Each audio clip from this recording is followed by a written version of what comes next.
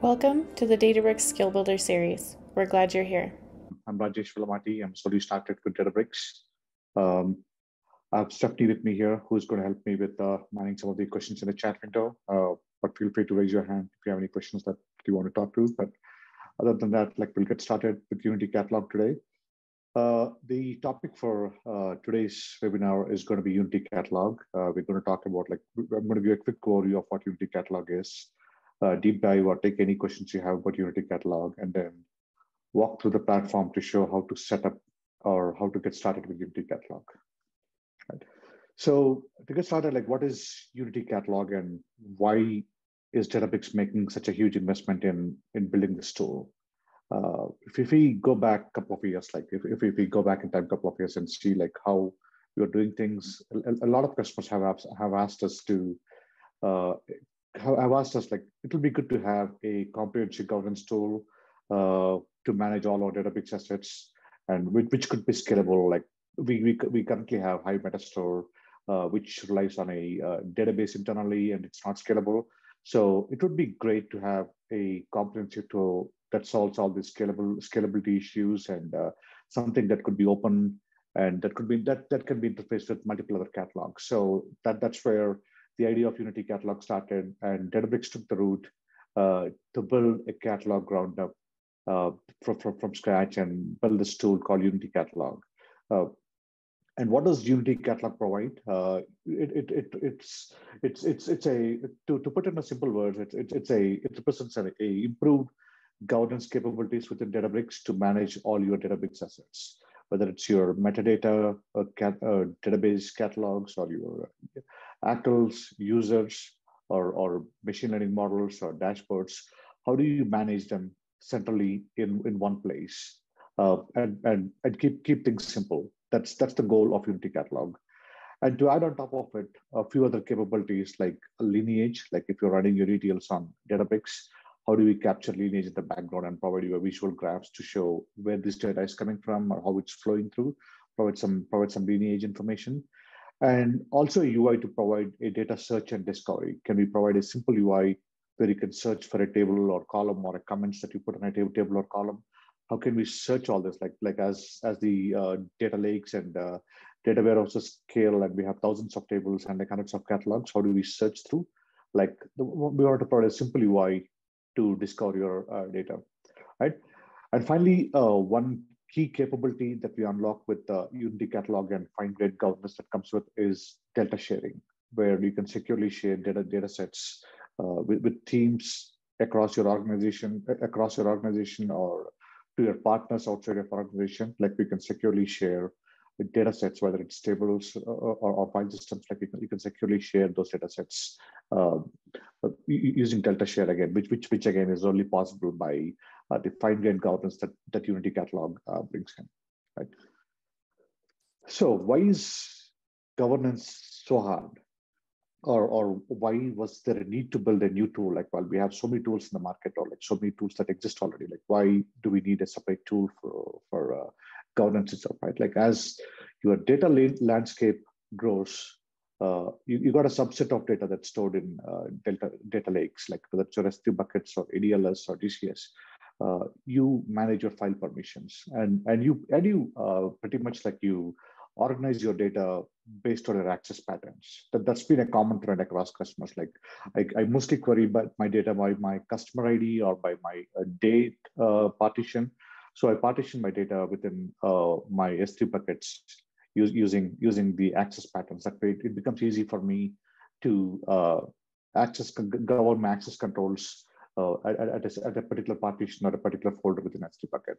So that's been one challenge. If you want to go granular, provide a fine-grained access control on your row or column level on these file systems, it's pretty much impossible. You could either grant access at a partition level or a file level, but you couldn't really go really granular into a row or column level granularity with the existing IAM roles or service principles that you currently use.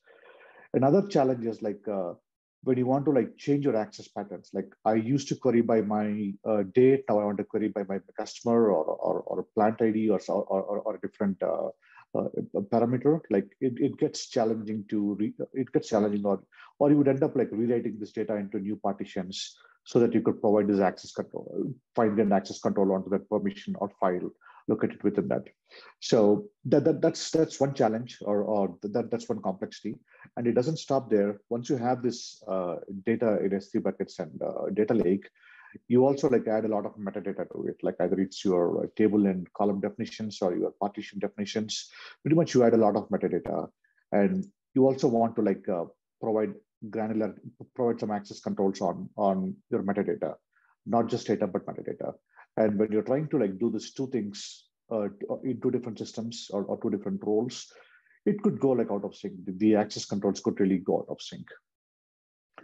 And finally, once you process this data, to get this high performance and low latency and serve these low latency queries, like you would load a subset of this data into data warehouses, which again is a new tool, and you totally adopt like different tools and mechanisms or frameworks to provide governance on data warehouses, like either it's through DCL statements like grants and revokes, or audit logs, or a number of mechanisms. It's totally a different framework that you have to adopt to provide to bring that uniformity in governance across all the systems, right?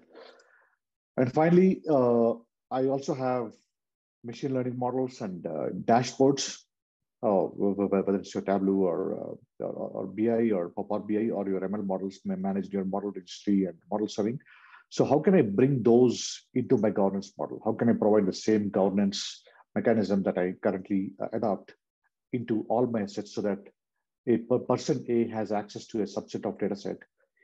How can I maintain that uniformity of governance across all the tools or all the frameworks I use to make sure that I provide the same person, same access across all my tools, right? So that's the key challenge. That's a challenge. That's currently how we currently adopt our governance systems and the current challenges we face. So this is where Unity Catalog comes in, like to address this challenge. So it's one unified catalog or one unified meta store, which will help you to govern all your data assets in one single place. That way, you define your ACLs at a personal level or a group level. And as long as you're accessing these data sets from any of these tools, either through like SQL endpoints, data warehouses, or data lakes, or dashboards, you still have the same access controls across any BI interface that you use, but you're still having the same access to the same data sets. Take a quick pause here. Like any questions in the chat, or like any questions? So far, so good. Okay, cool. Thank you. So how does Unity Catalog fit into data lakehouse architecture? Right? So this is a simple representation of Databricks lakehouse architecture, where you have your data stored in your data lake, which is again your S3 buckets or Google or Azure bucket systems, and you have an implementation of Delta Lake on top of it. And this is where Unity Catalog comes in and centrally manages access to all your data assets within the lakehouse. That way, as we said, like one central place to manage all your access controls and in one single place.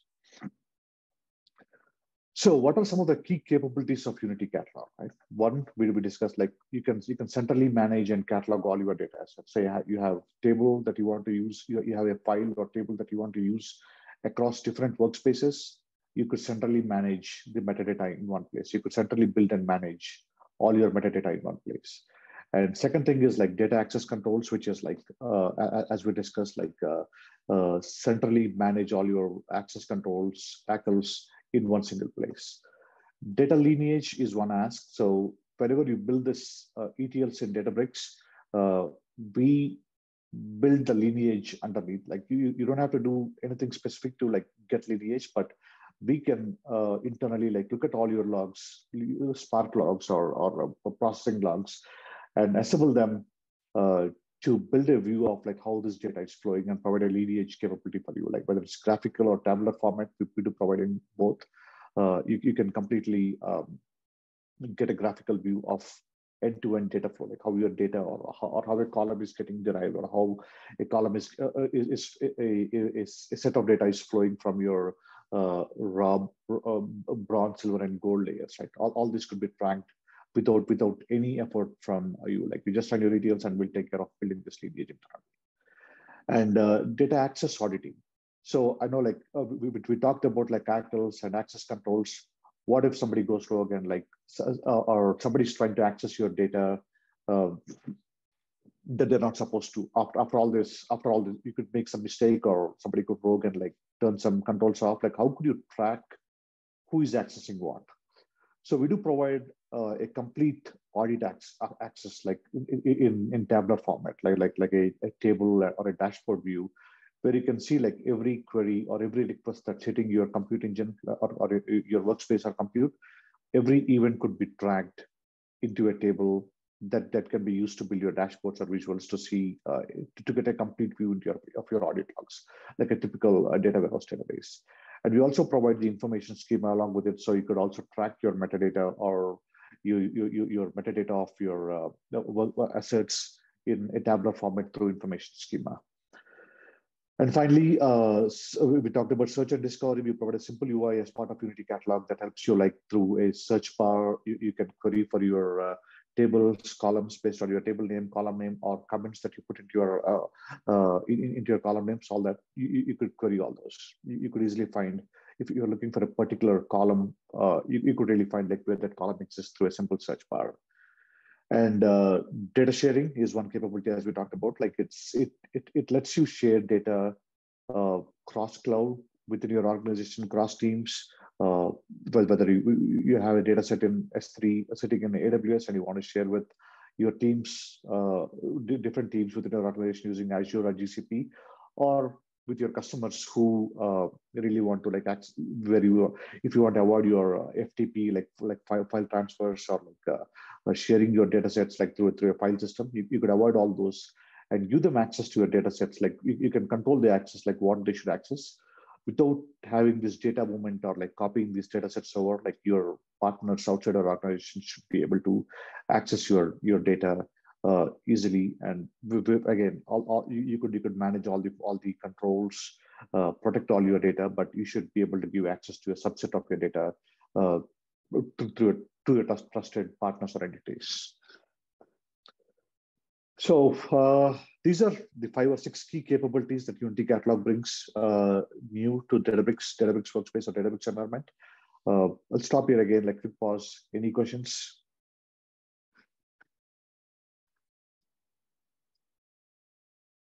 Okay. Taking it as a no, I'll move forward with deep dive into some of this, some of the onto the architecture of Unity Catalog. So Databricks Unity Catalog represents a paradigm shift in the way we work with your data prior. Like, so it's not just a UI, or it's not just an explorer or lineage, but a lot of new things like metastores. If a metastore, again, a Unity metastore is again a container to hold all your metadata that could be accessed across your workspaces now. Like prior to Unity Catalog, the metadata was limited to use within one workspace. Now with Unity Catalog, you could share or access this metadata across workspaces. So you have like 5 different workspaces, like dev, starting from sandbox to prod. Once you define a metadata, you could use the same metadata across all the workspaces without having to recreate the tables or without having to like maintain separate catalogs at different workspace levels. And again, user management. So prior to Unity Catalog, users were defined at a workspace level. Even if you're enabling single sign-on, you would have to do it at every workspace level. That's the complexity. Like our customers wanted to like eliminate. Like they wanted to make it simple. So how do we make it simple by not defining users and or even SSO integrations at every workspace? So we've seen customers with like grow from like 1 to 2 workspaces to like hundreds and thousands of workspaces. How do we centrally manage all these users without having to like redefining all this at every workspace level, right? And finally, if you're trying to mount multiple storage locations to within your workspace, right? Like so, you would end up defining these IAM roles and running some commands to create this mount points in every workspace. So we want to centralize that, like instead of you defining these IAM roles in every workspace and mounting these buckets into every workspace, we want to centralize, keep them centrally, manage them at an account level, and share them across workspaces. So you define an access control to access a particular S3 bucket in one workspace. You could share that storage credentials as an object across workspaces. So you don't have to redefine them in every workspace you create. And we talked about this, like lineage and data explorer. All this comes with the Unity Catalog. This is how Unity Catalog works. And prior to Unity Catalog, this is how your architecture, your workspace architecture would look like. A typical workspace would consist of like users, user management, managing access control to users, metastore, which is your metadata, access controls, and cluster endpoints. So you would create all these in all the workspaces that you want. Like you have like 10 or 20 or 100 workspaces, you'd have to define or manage all this in every workspace. So we've taken 3 of these entities out of workspace and moved to a higher level entity called account, like whether it's user management, metastore, your metadata, or access controls. We took 3 of these out of a workspace and moved to a higher level entity called account. And these could be shared across workspaces. And with Unity Catalog, this architecture would be simplified to something like this. Instead of you defining users and metadata and access control in every workspace, you define it once at account level, and you would share those across workspaces. So the only key component that would still reside with workspace is the compute engines, which is either your clusters or SQL endpoints that you create. But pretty much all other metadata surrounding this would be moved to an account level entity, and that can be shared across all the workspaces, right? So with this, as we move from this workspace to account level, one key challenge was like prior to Unity Catalog, a workspace was a logical segregation of all your metadata. Like as you can see, like every workspace had a separate Hive metastore, and you would have different databases and tables within it. Since we're trying to like centralize it, so we need to introduce a third level namespacing called catalog. Instead of you having one Hive metastore, you would have multiple Hive metastore, Hive catalogs that could be shared across workspaces, right? So to come across the challenge, like we have to introduce a third level namespacing called catalog. So instead of you querying from Hive metastore.default.customers, which was limited to one workspace, now you would query using 3-level namespacing, catalog.database.table. Instead of just using default.customers, you would use Hive metastore.default.customers. Hive metastore could be your catalog name, right? Again, as I said, like one of the core competency of our company is to keep things simple. So to provide this access, to simplify this access controls, we brought back this grant and reward DCL statements, which we are all familiar with in databases, like grants and reward statements. So you could again manage all these access controls, find an access control to simple grant and reward statements. You don't need to write some complex JSONs or IAM roles, but you could just issue a grant command, and we would take care of it internally to provide you the right access based on the DCL statements. So we also bought this with Unity Catalog. We also bought this concept of two storage types that you could use within Databricks, not just like a single storage type.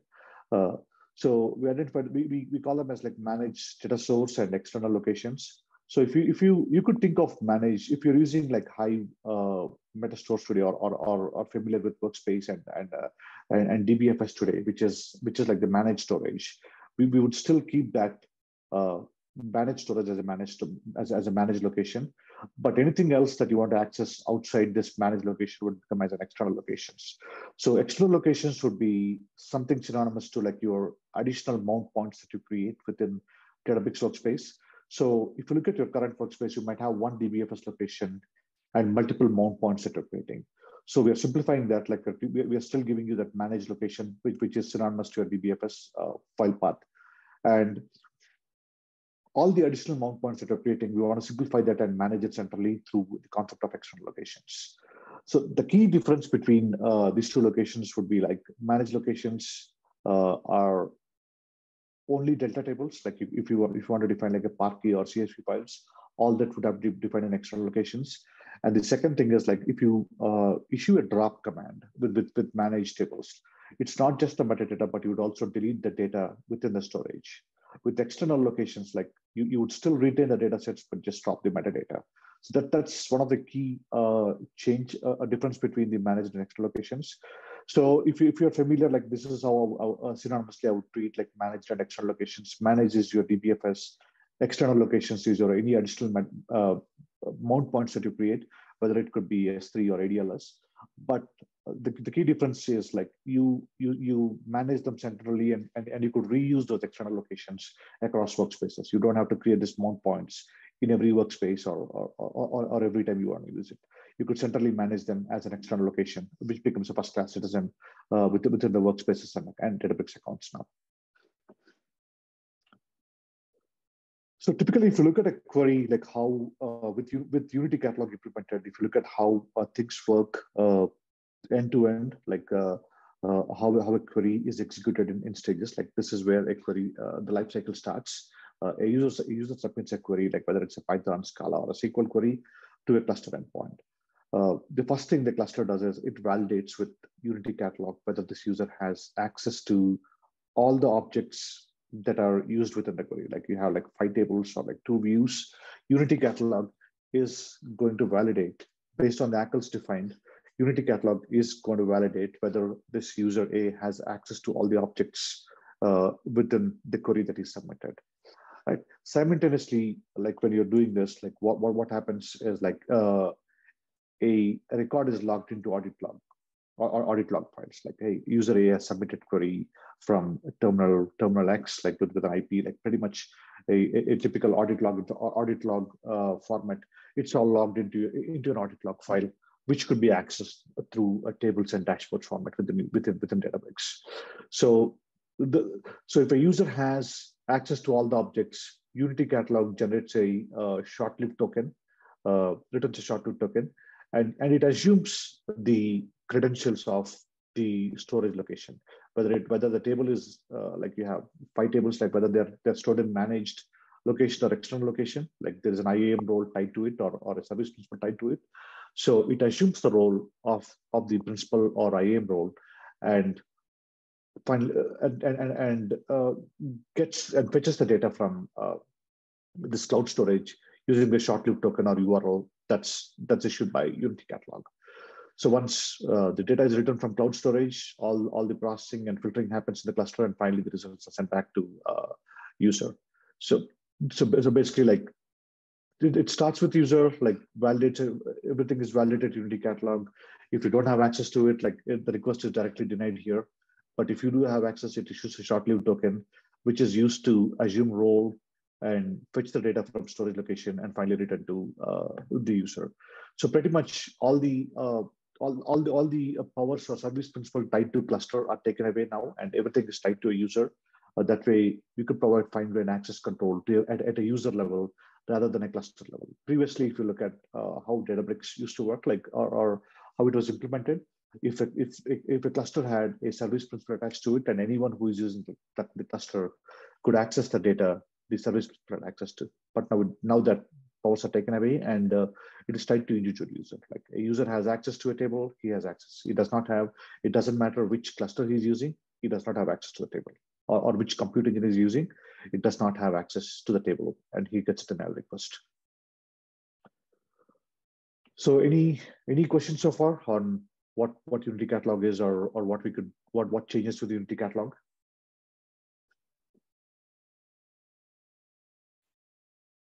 Okay, take it as a no, and this is how.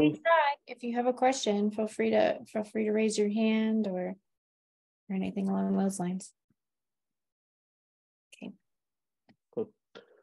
So this is the next feature that we talked about, the lineage, right? Like so So this is how you would see a lineage graph for your ETL process that you run within Databricks. So how does this work in the background? Like when you submit a job to a Spark cluster, Spark builds this query plan, uh, and it generates a DAG. So the cluster, so the lineage cluster would gather all the information from the Spark execution plan and assemble them all together in the background to provide this dependency or lineage kind of lineage information in the background. So you don't have to do anything. There's a simple Spark configuration that you have to enable at the cluster level. So once you do that, it's going to track all the Spark query execution plans and get the table dependencies, assemble them all together to form a table, which could be accessed as a graph in a graphical format as well as a tabular format within the Databricks UI. Right. And we talked about this, like this is how the data explorer or discovery, this search would look like it's a simple UI, like a search bar. You search for a customer, any table or any column or any comments that match the search item would pop up, and you could see like where a customer table resides in which database or a column that resides in which database. We've got a question in the chat. I'll read it to you. It says, I noticed you can ingest through Unity Catalog. Did you mean that you can add, or you can perform add, update, and deletes to a data set? Yes, that's the feature of Delta Lake. It's not specific to Unity Catalog, but by default, when you use Databricks Platform, we store files in Delta Lake format, which is an implementation on top of Parquet, provides that ACID compliance and high performance of Parquet files. So we do track the ingestion logs like a typical database transaction logs. So Parquet is your Delta Lake is a Parquet files plus your transaction logs. So that gives you the ability to perform any of your ACID compliance, like inserts, updates, deletes, merges. All these capabilities are available through Delta Lake. It's not a functionality of Unity Catalog, but by default, Databricks Platform provides the ability to merge or to merge kind of operations on data sets stored in S3 buckets. Does that answer your question?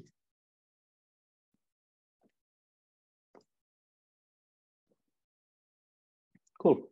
And finally, the last feature we talked about is the delta sharing. So delta sharing is again an open protocol to share your data sets. Like you could have your data residing in S3 buckets, like using delta share. You could create a share and share it with the recipients within and outside your organization. When I say within your organization, like teams, cross-platform teams, like teams using, not using Databricks, or teams using a different cloud, like you're on AWS and a different team is using Azure or GCP, you could, or teams in a different region, like if you're a global customer and you have teams across the globe, but the data is stored in US East or US West, you could share all those data sets without actually copying them through this through this delta share utility, right? The two ways of sharing it: one, you could generate tokens and share the data sets. Like whoever has a token could access this data share. And two, like you could share from workspace to workspace. Like I have a metastore defined in region East 1, and I have a metastore defined in East West 1. So I could share from metastore to metastore, from service to service. Like that way, there is no token, there's no exchange of tokens, there's no tokens exposed to outside world. It's all happening in the backbone network of Databricks. Like it's shared between two metastores, and you could access the same data sets in two regions without actually copying them. Cool. With that, what's coming next? Like we are going to implement the same governance like what we saw like for tables and columns to machine learning models and dashboards. Row and column level filtering, we do have that capability today with views, but we want to bring in like fine grain row and column level filtering as a native feature within the catalog. And three ABACs, attribute-based access controls. Like you could define attributes, and based on those attributes, you can define rules to filter the data, access control the data, who should access what based on a particular attribute. So these are some of the new features coming. I mean, there are more to come, but these are some key features that will be rolled out in the next month or quarter. So we have another question.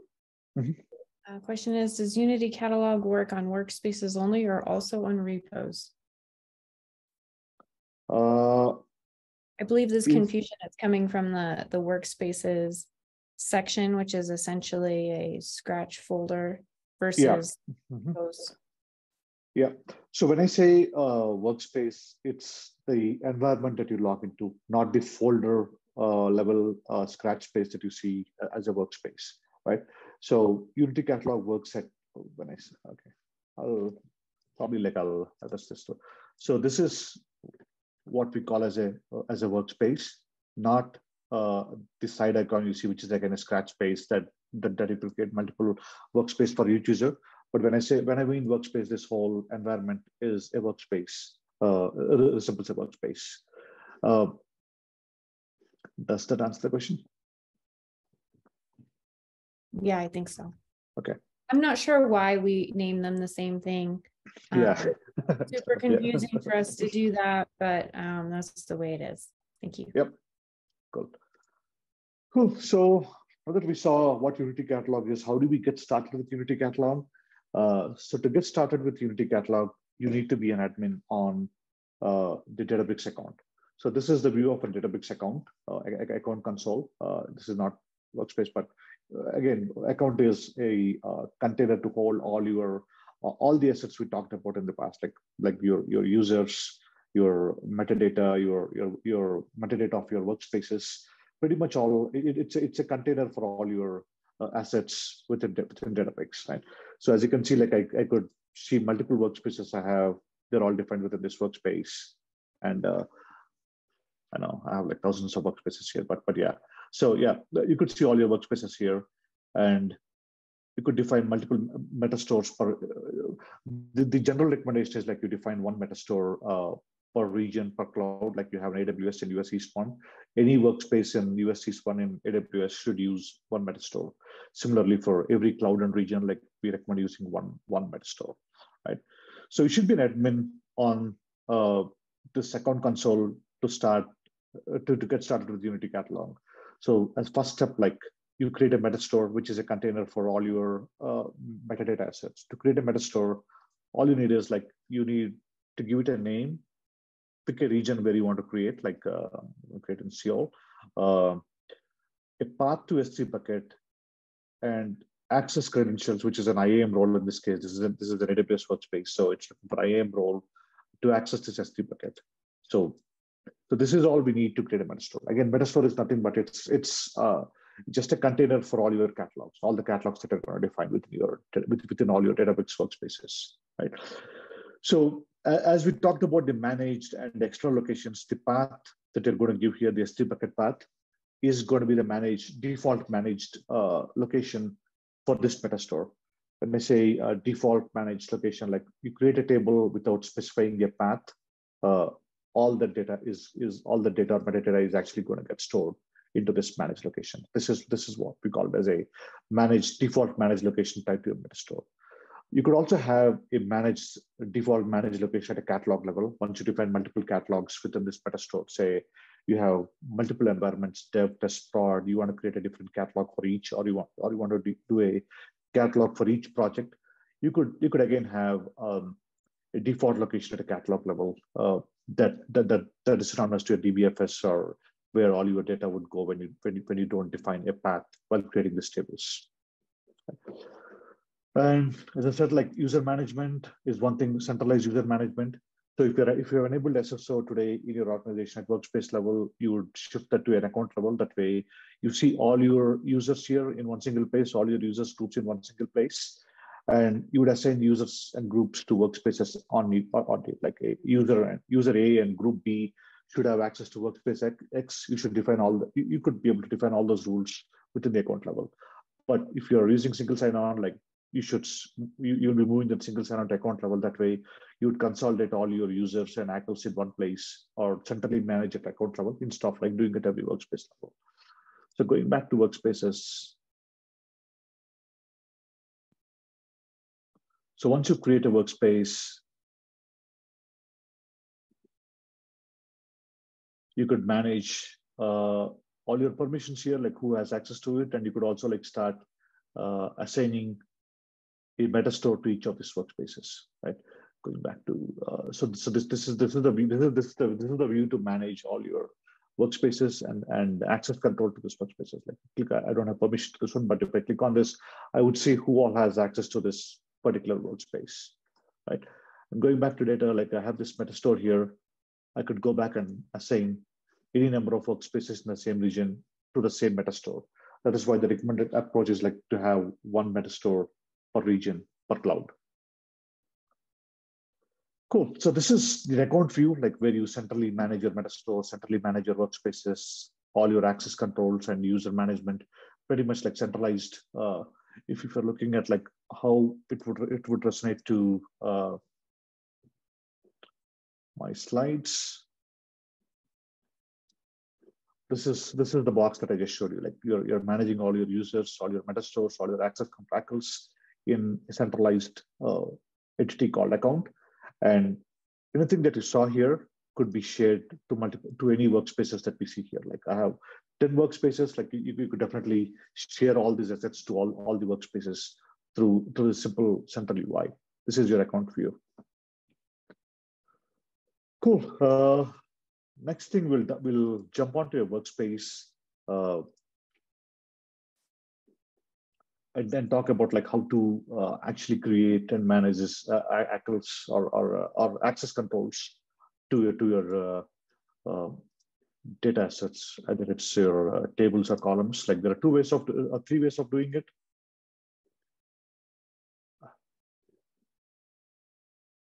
One, through a simple notebook interface, like as you can see, I'm creating some tables and catalogs here, but as you can see, like I can go and issue some simple DCL statements here, like create, grant select, or grant create, or grant all, or even if you want to like revoke some access, I could revoke access. So this is one way to manage your access controls to your data assets, like tables and columns. And as you can see, like I can do like multiple. I can see what grants I've given to anyone, like pretty much all that. And there's also another way to do it. Like this is again, this is the catalog or data explorer view. This is the search explorer we talked about. I'm going to type out of my catalog. I could also manage the same permissions here. I could grant permissions to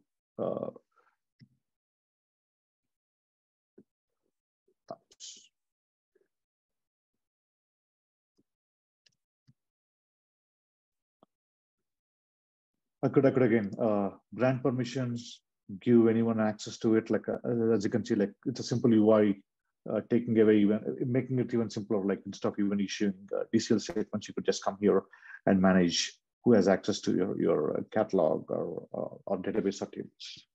Right. You could also like create catalogs. Like I mean, pretty much like everything we saw in the notebook. Like create catalogs, create schemas, create databases, tables. Pretty much all those could be done. Through a button click here. You could create catalogs, schemas, manage all that, like manage any of those.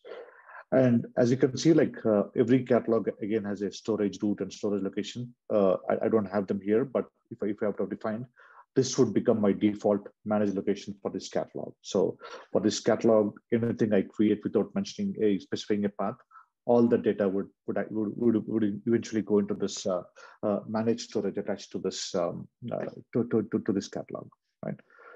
Again, you could also create catalog here, like give it a name, some name, like external location, like where so the default location that you want to use for this catalog that becomes your managed location, right? So yeah, this is again the data explorer view, as you can see. I could click through, like I could browse the information schema here, like all the metadata pertaining to your assets here, like a typical standard data warehouse. Like we provide information schema now, all the constraints that you define, primary key, foreign key constraints you could define here, or all the metadata about your tables, like table name, column names, pretty much like a typical information schema that you see in a standard data warehouse that comes with Unity catalog here, right? And this is the UI we talked about, a simple search UI, like where you could search for databases. And I'm going to click on this lineage database here. Click on, I built, I'm actually going to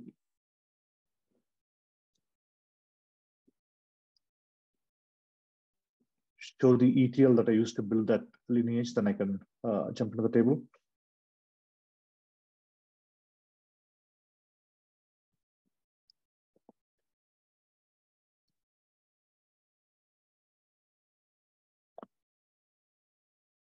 So I created a simple ETL here to create 3 tables. Like I got a table, some data in here, and I'm using this table to feed few other tables, like insert into table. Like if you look at here, I'm creating a simple ETL here to use the first level table and create like second and third level tables, right? By building some joins and moving data through a typical Mendelian architecture, like bronze, silver, and gold. So if I go back and look at it, if I go back and look at the lineage for the same, this is how I would see it. Like I got the dinner table, dinner price, Mendelian price. I click on the dinner price table and go to the lineage tab. I could see what my upstream tables were and what my downstream tables were, right? And I could also like look at it in a lineage graph here. Like these two are my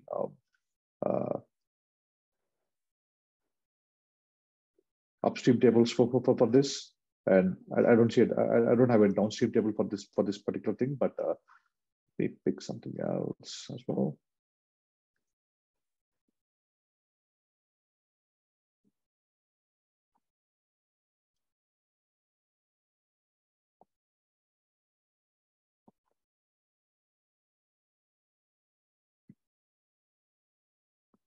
As you can see, this table has a downstream feed, right? So you could do it at table level, column level, pretty much like as long as you run the ETL within the Databricks platform, the underlying Spark DAGs are used to like read the Spark DAGs, and logs are used to read the dependencies and reassemble them into this tabular form.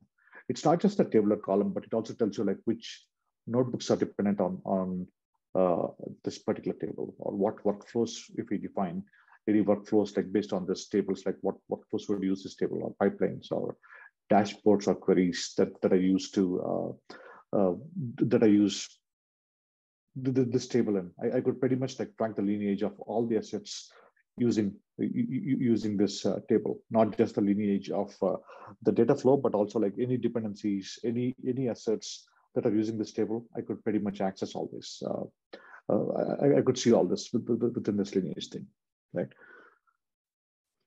Hey, Rajesh, I'm going to have to drop early, but Okay. let everybody know that Rajesh is still here. But if I don't respond to your questions, I'll get to them eventually. Complete in like next 5 to 6 minutes, and I can look at the chat for any questions. Okay. Thank you. Thanks, Stephanie. So one other thing I talked about was the audit logs, right? So let me bring up the notebook for audit logs. So audit logs, like as we saw in the PowerPoint, like any event or any activity that hits Unity Catalog or that happens within Databricks Workspace could be tracked through audit log tables. There's a simple setup to ingest the audit logs, like that there's a one-time setup to ingest audit logs and to enable audit logging. But once you enable it, like all the activity or all the events that hit Unity Catalog would be stored into a file system, and this is the file system basically, right? And once you see the data, once you have the data in the file system, you could build some audit logging ETL, audit ETLs to process them and produce a consumable tables out of it, not just JSONs, but you could produce some tables and dashboards out of it. So this is a simple stream, like I'm streaming the audit logs as it comes through, and I'm feeding it to a table. And once I feed it to the table, pretty much I could run some simple sequence on it. Like I could see like what actions are performed on each table, like who is performing an action on each of these tables, or what queries are my users trying to execute. Pretty much a detailed audit information about all the activity that's hitting your Unity Catalog, or who's accessing your data, or tables and columns, right? That's pretty much everything is tracked through audit logs here. And one last thing before we roll off for today, like delta sharing. If you want to share data with teams internally and externally, this is the way to go. Like as you can see, like there are two ways of doing it. One, programmatically through a notebook and generate keys. We'll go through that first, maybe.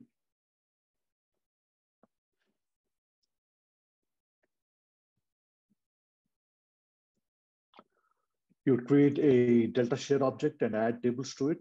It's a two-step process. Like first you create a share. A share is a database object like your table or column, and then you add tables to your share. Like you add a subset of data that you want to share within the share object. And finally, you create a recipient and give the recipient access to the share. That way, as long as he has access, they have access to this share, and any tables within that share or any data, any subset of tables or data in the share, they should be able to access it seamlessly. And as I said, like, there are two ways of doing it. One, this way, like where you programmatically create a share and generate keys that could be shared. Like the first time you create a share, you should be able to generate a token that could be shared with your partners outside of the organization, right? One, as long as they have access to that, they have this token shared token, they should be able to access this data shared via the delta share. The second way of sharing again is through UI, where you share between two Databricks workspaces. Again, that is as simple as like a few clicks. Like you go create a share, share name, and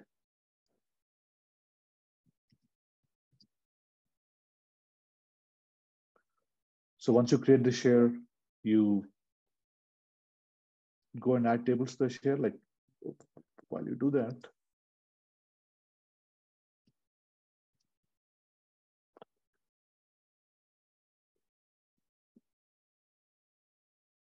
I could pick like any or all of these tables and add it to the share. So now I have a share object created, like with two tables added to it. Now I can just add a recipient. Recipient again is a metastore ID. So if you look at if you see like how we created a metastore, which is again a container like within an AWS region. So if you want to share it with a different metastore, this is how you would pick it. Again, when I say Abhi, I think this is a name that was used to identify a metastore. So I'm just going to share it with him. So when he logs in, he would see something similar like this. Like this is my data that I shared, and this is the data that I'm shared with. So there are two things here, right? One I shared and one shared with me. If I go back and see, if Abhi goes back and sees, like he would see something like this that was shared, and we could see like what tables were shared, or like what you could eventually like access them as tables, like a local tables within your workspace, right? That's pretty simple, like to share your data sets within and outside of organizations. That's how delta share works. Again, as I said, two ways of sharing. One, the traditional generating keys and sharing with people outside our organization. Two, the way like I showed through UI, like where you share between two services, Databricks to Databricks, right? Cool. I think I have some questions here. I think you should be able to get it. I'll check with Stephanie. She usually like organizes all this. I think, yeah, I think this should be shareable. Even if you don't see it, if you go back to your, if you go back to Databricks standard documentation, some of these notebooks should be available there if you want to go and practice any of this. So that's pretty much I had today about Unity Catalog. Any questions? I think we have a few more minutes. Like I'm happy to take any questions you have.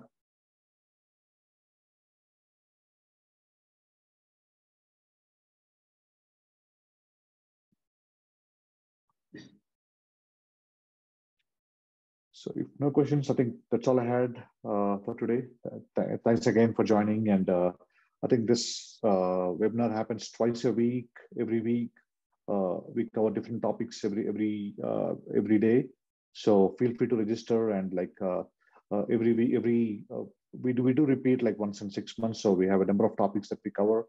over the year. So probably like Unity Catalog, we do it like once or twice a year, but every week it's a new topic, like every new architectural patterns that we discuss. So feel free to register and join for the sessions. Thanks again. Thanks for attending today.